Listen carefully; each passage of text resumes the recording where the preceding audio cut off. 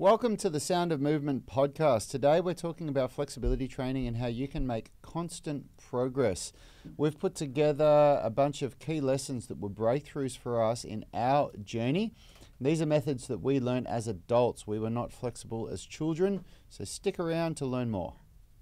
We are the gym that teaches people how to move instead of just exercise, because we believe that health is about performance, not just body image.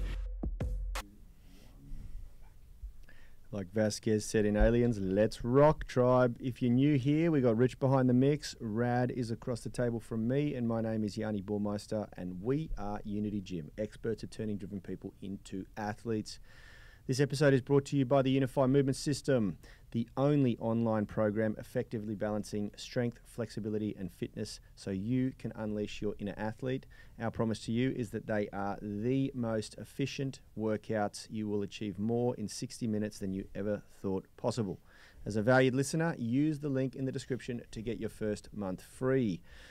Also, guys, we are excited to announce that this weekend we have an epic 72-hour flash sale for our Flexibility Masterclass. It is one of the most groundbreaking flexibility programs you will ever try, and it is a specific program to level up the flexibility milestones for calisthenics and gymnastics training.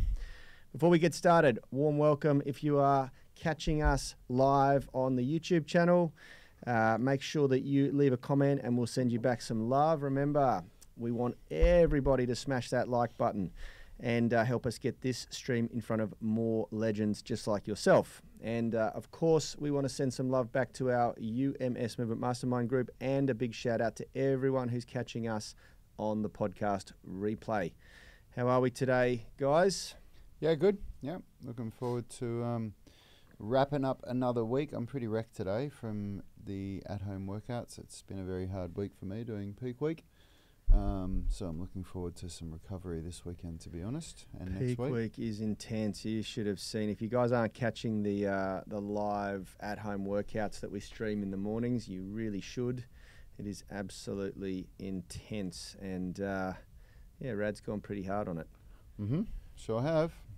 Got to lead by example. So, that's right. Throwing down every day for the tribe in lockdown. And we had a record-breaking week this week. We had a record-breaking week. A lot of people viewing a bunch of our workouts, which is great. Yeah, over 25,000 people, can't be wrong. 25,000 people around the world have tuned in and watched the Phase 6 workouts, and they come from 37 different countries, which is pretty amazing. We were pretty speechless when I looked at those stats. We had over 3,300 people in one 24-hour period on the Tuesday workout this week, and we broke the record of the most amount of live concurrent viewers at 178 people on the live workout, and 123 likes during the workout, which was pretty amazing. Mm-hmm. We're pretty stoked about all of that. Mm-hmm. Yep. So this week, today, we're bringing our flexibility training sort of, I guess you'd say, 10 commandments in for a landing. And we had a great series, great podcast last week talking about the 5 key points from our flexibility blueprint. Remember, tribe, if you want to get your hands on the flexibility blueprint, you can do that. It is free and complimentary for you. There's a link in the description of this video or this podcast. And all of our blueprints are our biggest lessons that we apply, the principles that we apply to all of our programming and our nutrition coaching. So get it. Why not? Today we're going to be talking about we're going to debunk some myths about how hard you should stretch, and that's very, very important because we framed up the actual adaptation process of flexibility and getting more flexibility training, and so it's very important to understand how hard you should be pushing your stretches for best results. We're also going to really talk about the difference between flexibility and mobility. That was a bit of a breakthrough for us, and learning how to use both stretching and mobility training to continually progress your flexibility. We're going to be talking about the secrets to avoiding plateaus and injury when you're trying to get more flexible. It's very, very common that people overload their bodies and don't consider stretching or flexibility training as a load to the body, and therefore it's quite easy to overdo it. And we'll talk about the secret to gaining flexibility and strength together, which is very, very important. And finally, probably the one thing that's had the biggest breakthrough for us, and who we've been privileged to work with to achieve those breakthroughs. Mm-hmm. Yeah, absolutely. Yeah, look, the first one of how hard should you stretch? This is something that a lot of people get wrong, and I'm just trying to send Richard a couple of pictures so that he can bring some things up on the stream here. But I certainly got it wrong, and it's something that when you get it wrong, it takes you back several steps at best, and it's really in your best interest to learn how to get this right. Richie, when you get these 3 pictures that I've just sent through to you, can you just bring up the one of me doing the splits? So excuse me. Oh, sorry, I swallowed something the wrong way there. Yeah, it's I think there's look, before we really went deep into this flexibility thing and started learning about it, I really didn't understand how hard you should stretch. I thought that you were meant to just really go for it and push yourself, and I didn't know why I kept taking one step forward and one step back. And it's because I was stretching too hard, and also doing it too often. I think before you dive through it too quickly, I think it's really, really common. I certainly found it myself, because flexibility adaptation is not as linear as strength adaptation or cardiovascular adaptation, and so you can get quite frustrated, and your immediate thought process, at least mine, and I don't know if anyone else can relate to this, I'm sure you can, is I mustn't be pushing hard enough. I mustn't be doing it hard enough, because when you're new to sort of flexibility training, it is quite an uncomfortable experience. And someone who like me, who's really had grown quite accustomed to training to a very high intensity, whether it was through my boxing and cardio training, or through my sort of little dabbling in bodybuilding and powerlifting and things like that, you form this real mentality that you've just got to go hard or go home, train really hard all the time, and just get your recovery right, and then you'll adapt and get stronger and whatever. But when it comes to flexibility, it really throws all that out the window, because if you push too hard, you literally stifle the process of flexibility adaptation. Why don't you give a quick recap to what that is, what's going on? Well, you're really delaying the inhibitors in the brain when you train flexibility. So our brain has these inhibitors in there that prevent us from going past a certain range of motion, and it's a safety mechanism. So it tightens up the muscles to prevent joints from dislocating or ligaments from tearing. You don't want, the muscles are designed to take the load in a different way than what the ligaments are. And if you bring, muscles are quite elastic by nature, but ligaments aren't. So if you get to a point where you start putting load on the ligaments and the ligaments start pulling in a way that they're not meant to, that's when you're in a lot of trouble. So the brain has these inhibitors that prevent that, and the way they do it is by tightening the muscle when it gets to a certain range. And what you do with flexibility training is you teach the brain to delay when those inhibitors kick in, and that process is stifled when you go to the point of pain and actually cause injury. And the way that the injuries that are most common that come from stretching are torn muscles, and there's all different types of grades of tears. So I've torn the muscles mostly in my adductors. I actually tore my hamstring or calf, and I'm still recovering from that.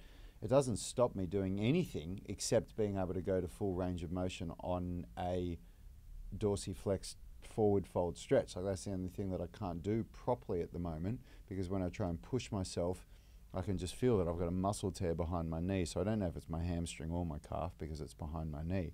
But it's a very minor tear, because if I do anything else, I don't even know that it's there. So these tears happen, at least if you do the kind of flexibility training that we do, they happen more often than you'd imagine. But when you learn this principle, you can avoid them, because when you do tear a muscle, you shouldn't be stretching it to full range of motion. It's not to say that you shouldn't stretch it at all. I actually asked Phil this question a couple of years ago. I said, should I not stretch now that I've torn this muscle? Because my understanding is that when you stretch, you're pulling the muscle fibers apart and they're trying to repair. And he said, no, you shouldn't do that. You should stretch, but you should only do it at a level that doesn't aggravate the injury. Exactly the same approach to any other muscle tear or any other injury. You should still do the activity. You just don't do it in a way that makes the injury worse, because otherwise you'll adapt to not doing anything. So yeah, so that's the mechanism of flexibility. The mechanism of flexibility is just delaying when the inhibitors kick in. And to summarize everything that I just said, when you go to the point of pain and you cause yourself muscle tears, you inhibit that response by reinforcing that what the brain was trying to do was the right thing to do. It's trying to prevent the movement. It was trying to prevent the movement, and you reinforce that it should have prevented the movement. So that's this idea of how hard should you stretch. That you shouldn't stretch to the point of pain, because the point of pain is usually where you've caused, at best, micro tears. And at best, usually what happens is what you experience is that you'll do a stretching session and you get to let's call it 120 degrees on your middle splits, and you're feeling really good because you've never done that before. And then the next day you try and do it again and you can barely get to 90 degrees.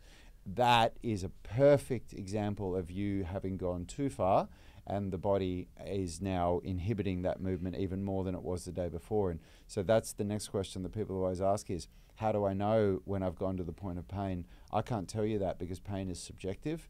My 5 out of 10 pain might be your 8 out of 10. And that subjectiveness changes with the adaptation rate and response, as you build. And if you're doing it properly, and we're going to talk about this in a sec, the concept of lengthening and thickening the muscle body at the same time, as opposed to just lengthening it. And we did tip on that last week. If you're doing it properly, then your tolerance and how hard you can push is going to increase over time. You know, there's two things that you said there that I think are really, really important. One is, first of all, that your body is constantly adapting to what you're doing. So if you stop, if you injure yourself and you think, okay, I'm going to take time off, then your body will adapt to that time off very quickly. Within a couple of weeks, you'll find that you will have lost capacity. You will have lost load capacity. You will have lost workout tolerance, load tolerance, and you go backwards. So it's incredibly important that people understand that.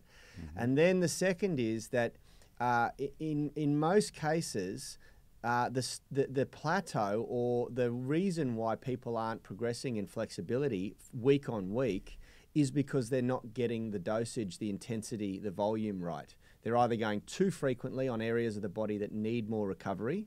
And I have a general rule of thumb, which is quite simple. The more you load the tendons and ligaments in an awkward position, middle splits is a very good example of this. All of the tendons and ligaments that are on the inner part of the knee, the medial part of the knee, get loaded excessively during a middle splits training.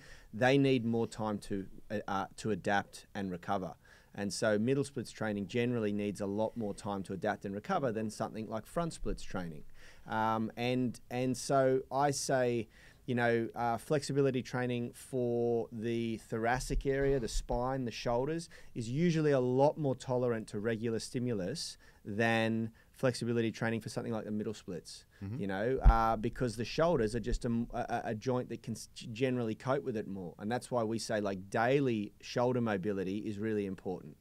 And when you start to think about it in that way, you start to think, wow, it makes so much sense why people adapt and lose flexibility and mobility when they don't stretch and they sit in a chair, for instance. You're constantly adapting. Your body is constantly adapting, but it's adapting to what you're exposing it to most. And so you need to really, really think about that and let that sort of simmer in the forefront of your mind for a while. If you spend a lot of time, a disproportionate amount of your time in a chair on a computer, then you have to understand that you, more than anyone else, have to prioritize movement in a way that's going to offset that. And that's one of the biggest reasons why the UMS program is so powerful, because it builds a habit of it's a daily dose of really healthy exercise.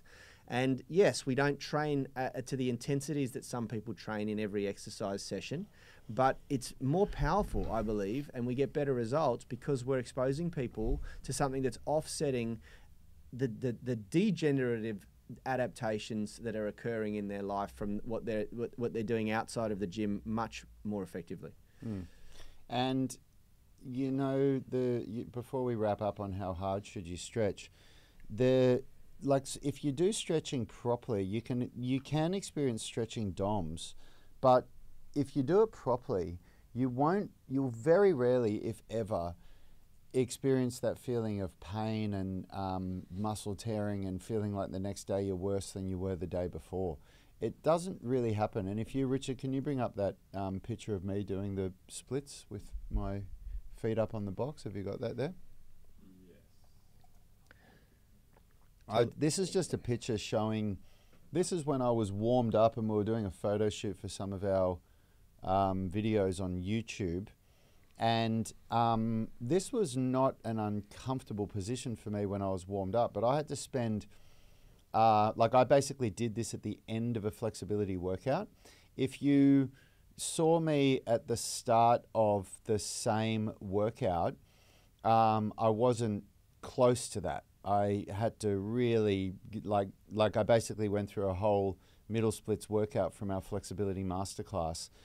But the idea is that if you just stretch for what's comfortable for you, you unlock levels of flexibility that you only dreamt of before. And in the past, I just found my experience with training for the middle splits really, really painful and stifled all the time by all these little injuries and 2 steps forward, 1 step back.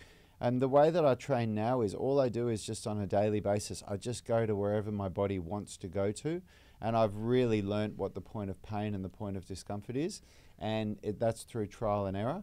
And all I do is just work within that area of discomfort, but something that, that was my first time I got a chest to floor pancake. That took me about 5 years to get chest to floor pancake as an adult. That was a very, very long journey for me. But again, it happened when I wasn't really pushing myself. I was basically just doing that pancake stretch between my handstands just to make up for some lost time. And one day I just went, oh crap, I've got my chest to the floor now, whereas when I used to really push myself and I was always just focused on hitting certain milestones. Let's save that one, Richard. We're going to bring that one up in a minute, mate.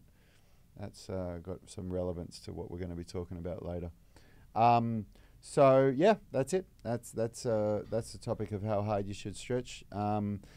Next point is what flexibility versus mobility is. What's the difference between flexibility and mobility? And this is something that when I started going down this flexibility journey, I couldn't find any good examples of it. After a while, I started to think that mobility was like modern day type stretching and flexibility was like old school, reach forward and try and touch your toes for 30 seconds or a minute. But it's not true at all. I think a lot of people out there either don't understand what flexibility versus mobility is, or they don't know how to explain it. And the best explanation that I got, I'm ripping it straight out of a book called Overcoming Gravity by a guy named Stephen Lowe, I think his name is. And it's one of the best books that I've read because it's by a guy who was a national level gymnastics champion in America. I'm pretty sure that was like his level of achievement. But he's also a physiotherapist, so he's gone to university and he understands how to explain things in a really, really good, very scientific way, which I haven't seen somebody with that level of skill and also that level of education before. At least not in, I mean, they're out there, of course, but I'm just saying for something that everybody can go and buy the book, it's really good. And he says mobility is basically an umbrella term for anything that takes your joint through full range of motion. So anything where your joint goes through full range of motion is considered mobility, but you've got to understand that it's when it goes through full range of motion. If you're only doing 80% of your range of motion, that's not effective mobility training. It's when you go through full range of motion. Flexibility training is a whole bunch of different techniques that are designed to increase mobility. So that might sound confusing. So mobility is going through full range of motion, flexibility is to increase mobility. Well, no, when you think about it more logically, so if I go and do a middle splits workout where I'm doing loaded eccentrics and loaded isometrics and end range strength to strengthen opposing muscle groups in end ranges. All of those exercises are to increase my middle split so that I have more mobility. Make sense? Whereas mobility training is generally done much lighter, usually at the start or end of your workout, so like a mobility warm-up, for example, or a mobility cool-down, or on your day off when you're not doing anything and you just do a bit of really light mobility training. Whereas flexibility training is the kind of thing where you do sets and reps and you need to recover from it. It's not something you can do every day, and it's something that you get a sweat going, and it takes time. You've got to commit to it. It's like a workout. Yeah. And I think one of the big things about that's really important to understanding with mobility versus flexibility is that mobility can be very, very simple. Like, I will go on a walk often, regularly, and I will stop in a nice place and I'll do a bit of mobility training. And it's just, a deep squat. I have a whole bunch of little mobility routines and drills that I do for the lower extremities, legs, and upper extremities, arms and shoulders. And you can do it in as little as 30 seconds, a minute. You can just do little drills. It's just about getting your body into those deep positions that you're comfortable with, that you've developed the flexibility in, as regularly as possible, and gently. You don't force mobility, You can push mobility if you warm up, and if you repeat the same movements, you'll find that your flexibility starts to open up and you can push it. But it's just a really nice thing to get in the habit of doing on a regular basis. Yep. And I think it's really, really important that people understand the difference between the two and start to prioritize both of them, Yeah, and they both have a really good place in your training week if you want to become more flexible or more mobile. But I would say, if anybody said, well, what should I do if I've only got a limited amount of time? I'd do mobility training any day if I only had a limited amount of time. Yeah. People around the world have had their biggest breakthrough with flexibility from doing our 18-minute stretching routine or 18-minute mobility routine, because that's what they are. They're just a really easy, all-over body mobility routine that hit all your joints in all their movements, and that will have a greater impact on your life, on your training, on your ability to prevent injury than flexibility training. Flexibility training is much more about getting to that real upper level, elite level of flexibility that some people want. I certainly wanted it, and I'm not like, I couldn't compete in a gymnastics class or a dance class, but I could hold my own, and I've gotten a level of flexibility that's far greater than most people, and that's enough for me now. So I don't actually do that much flexibility training anymore, and that's a good thing, because that's what training should be. You should be able to hit a point with your training where you can move on to something else. Yeah. Otherwise, you don't have the opportunity to explore new things. And there was a time, and that's how we created the flexibility masterclasses, when I was really committed to flexibility training, but I achieved a result that I wanted, and now it's actually very easy for me to maintain it by doing probably about 10% or 15% of the work that I had to do to get there. Well, that's very common. That's very normal. Yep. And I've heard the best examples I've had of people explaining the levels of flexibility that we have and maintain at Unity Gym. I'm not sure if you're aware, Richard, but the light over here isn't turned on.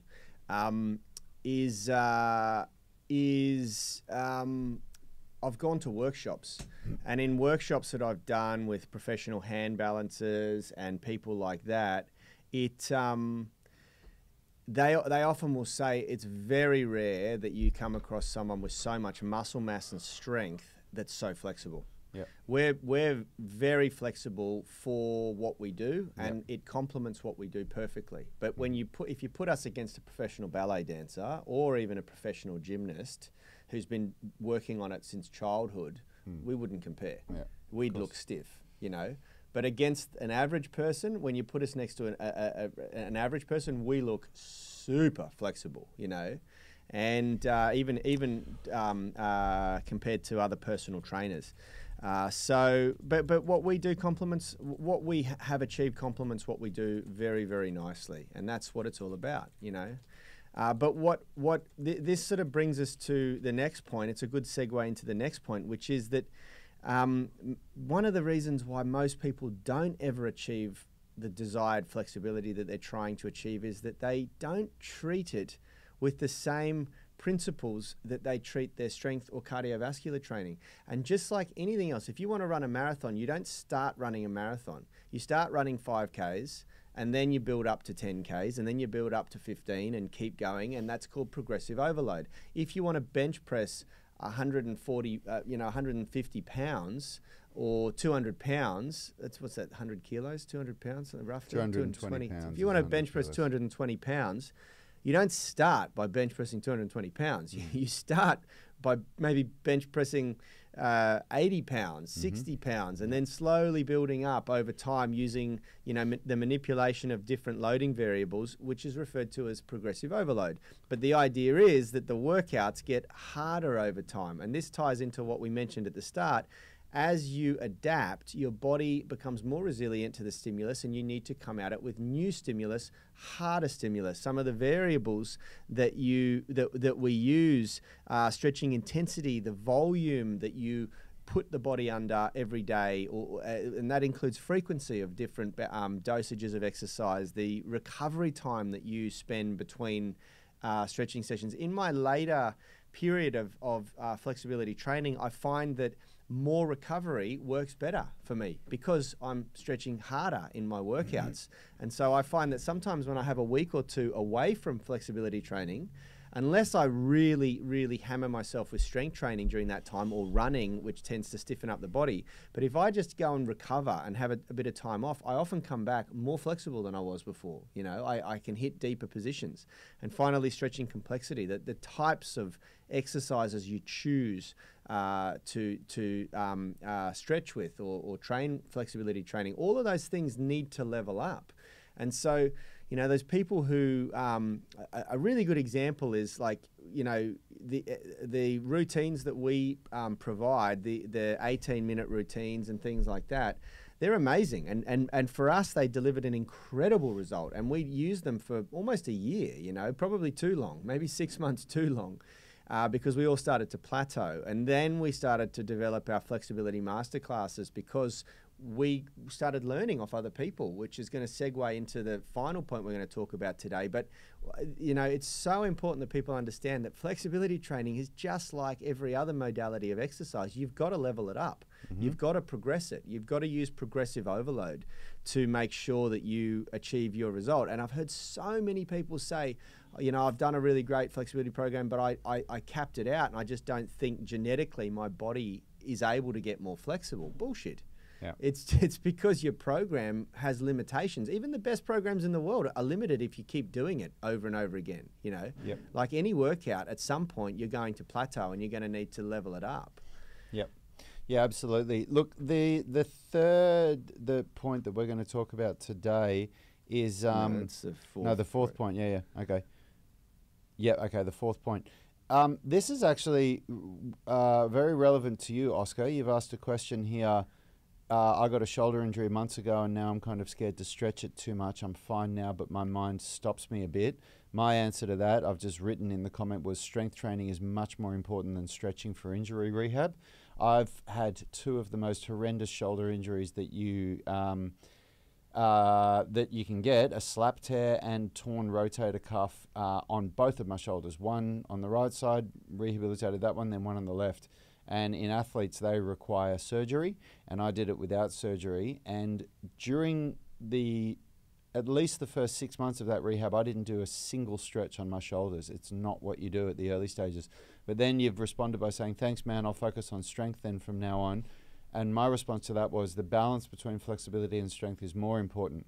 And I want to, it goes perfectly into this point, because this point is, how do you build a balance of strength and flexibility together?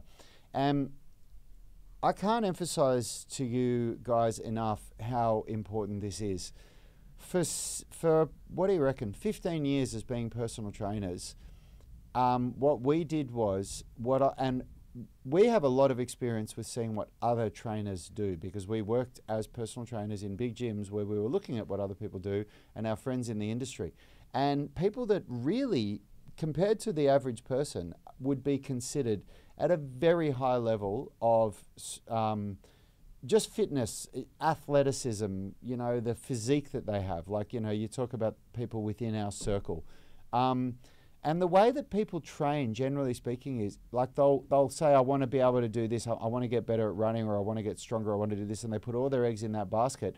And then after usually about 12 weeks, they'll start going, oh man, I'm feeling really stiff, I think I need to do a little bit more flexibility training. And you just have this life cycle where one thing gets better while the other gets worse, and then the other gets better while the other gets worse, and you're always going forward in one and backwards in the other. Something's always being neglected, and something's always being prioritized. And that's what we did. We would go, all right, I'm going to do a cycle of this, and then you'd get to the end of it and you'd go, oh my God, I'm so stiff, I need to focus on some foam rolling for a while, and you get a little bit of relief. And we basically we stumbled onto the UMS and what it is, and the way that it happened, the way that we figured out how to become strong and flexible is that I made the decision to become flexible, and I started working with people and learning how to do it, and all my training was revolved around flexibility. But then I could see, because I was really wanting to learn calisthenics, that I was also not strong enough, and I needed to really put some work into strength training. And so I was doing 2 workouts a day. I was doing a strength workout and then a flexibility workout, and we didn't have the time for anything. And then I was trying to do all my strength training first and then all my flexibility training, and that was in one workout, and that took 3 hours, and I was just wrecked by the end of it. And so I just started saying to myself, I'm just going to do 1 set of strength and then 1 set of flexibility.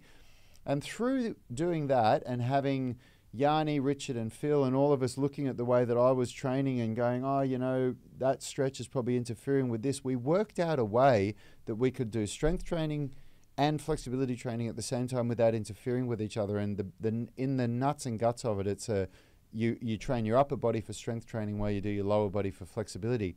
And then because we were forced to turn it into 1 hour workouts, because that's all our members were able to do, it took us years to strip back to the fundamentals of strength and flexibility, because we had all these things that we wanted our members to be able to do. And we used to include handstand training in the classes, and we used to include movement training like locomotion and flow, and we used to include all these different stuff. But we could see that people weren't actually achieving any real success in anything. And so we stripped it right back down until all it was strength and flexibility 1-to-1. And then, of course, what we noticed was that people weren't fit. People weren't very fit, and we found a way to include fitness in it as well. And we do that with circuits at the end of our workouts. And so what we've done is we've created this way where within 1 hour, when you do this balance of strength and flexibility and fitness, you actually get stronger, fitter, and more flexible. Yes. There's no 2 steps forward, 3 steps back. At all. And the results speak for themselves. We've got people all around the world that are making progress in strength, flexibility, and fitness all at the same time. It's all moving forward. Now, yes, you're not getting better at handstands. Yes, you're not getting better at X, Y, or Z. But what it is exactly 1 hour. And then you can choose, okay, I want to spend an extra 30 minutes doing this, or I want to spend a little bit of time doing that. And that gives you the foundation, the fundamental strength, flexibility, and fitness that you can then go and deploy. Well, this is the thing, I want to challenge what you just said then, because 95% of our members, including our team here sitting in the room, actually do get better at handstands. They do get better at muscle ups. They do get better at planche. They do get better at levers. And the reason is because of what you said at the end there, the formula that we've created produces a result that carries over to everything. Mm-hmm. And most of the time, the reason why people can't do those calisthenic skills is because they've got compromised flexibility or mobility. They've got compromised strength. Mm-hmm. And you know, practicing a skill when you've got a compromise that is fundamental to that skill. Most commonly with hand balancing, I'll use an example because it's very obvious. You don't have the shoulder flexibility or mobility to be able to stack yourself in a straight line. So it's a challenge for your body just to get you inverted upside down. You got Buckley's chance of holding it up there for more than a second or two with a horrible looking banana back with your legs going all over the place, you know. That's not a handstand. That's just you kicking upside down and looking like you're really challenged, you know. And so, yeah, it really does. It really does go a long way to work. And Oscar said there, I get it, find a balance. No, you don't have to find anything. Yep. You don't have to find anything. We found it for you. Yeah, work like that. What is it? Isaac Newton that said, "If I can see further than others, it's because I stand on the shoulders It's in the of email giants." I'm just about to send now. And Yeah, if I have seen further, it is by standing on the shoulders of giants. Yeah. Isaac Newton. You should be leveraging what other people have discovered and not trying to reinvent the wheel yourself. And if honestly, Oscar, try our UMS online coaching. You can get a month free if you click the link in the description of all these things. If you don't like it, cancel it. You won't pay a cent. But try it, man, and learn. My advice learn. Don't try to find a balance. Learn how we've created it, because, man, it took 3 people that are very smart that have been into training. It's not 3 people. It's yourself. How long have you been training for? 20 years, 25 years? Something like that. Richard, who's been training for the better part of, I don't know, he's only like 12 years old, so maybe 4 years. No, I'm kidding. Myself, I think about 20 years, maybe more, 26 years I worked out the other day. Phil, Nilesh, we got Will out there. It's a collective 70, 80 years of training and coaching people. You know, it's you can't find that anywhere. And because we all work together and we're all aligned and we're all feeding off each other, and now you've got the experience of our tribe, hundreds of people who have come through the program that we've learned from as well. You know, it's a very powerful mastermind. So yeah, we really say don't find anything. And this is the last point that I wanted to drive home today that we'll spend a moment on. We haven't made anything up. Like all we've done is we've taken the lessons that we've learned from people that are better than us, but distilled it into down a formula and pulled it into a formula. Yeah. And if you pull up, Richie, the picture of Joachim now, this is my flexibility coach that I worked with for a year. And currently Rad's working with Roy Gold, who's an amazing movement coach. Yeah, if you don't know who Roy Gold is, go and check out on Instagram. Type in Roy Gold. He's absolutely phenomenal, and that's who I work with. Of course, you need to work with people that are better than you, and I'm a little bit further along on my journey than what most people are, so I have to work with people that are better than me. So this was my flexibility coach here, Joachim. He's absolutely phenomenal. You can check him out on Instagram. He's Hilderson Joachim on Instagram. But yeah, look, the idea is, guys, that if you really want to level up, then one day you're going to have to, start working with someone. And the beautiful thing is you don't have to do what we did. You don't have to spend 20 years, 26 years figuring this out, because you've got the internet now. Yep. You've got YouTube, resources like this, the show, the podcast, our YouTube channel. There's plenty of great YouTube channel resources out there. Digest as much of the free content. There's people like us, Fitness FAQs, Daniel Vanier. We're all on a mission to give away better content than people charge for anyway. And once you exhaust that resource and you want to start customizing it for yourself, jump into the coaching groups. All of the coaches that we work with now are not our neighbors. It's not like the old days where you just tried to find the best person in your gym. Now you've got the whole world at your fingertips. You can literally find the best people in your field that you want to work with.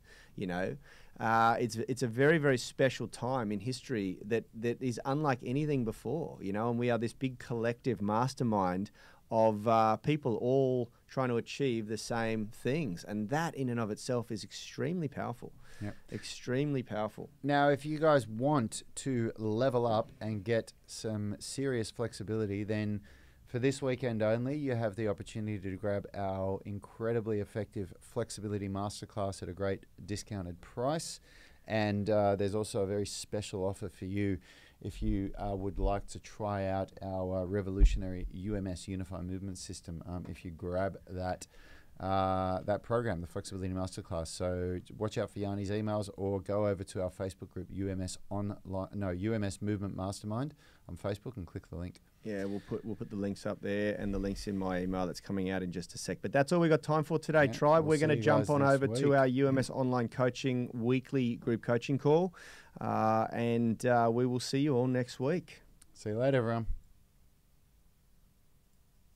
Health is about performance, not just body image. You better be willing to accept what you're going to have to do to get there.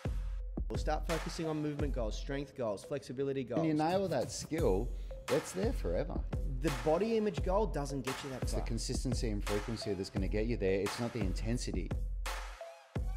There's no shortcuts to mastery and movement. Destination doesn't change overnight, but your direction will. The gym is not the place to beat up the body that you hate. It's the place to build the body that you love. We are the gym that teaches people how to move instead of just exercise, because we believe that health is about performance, not just body image.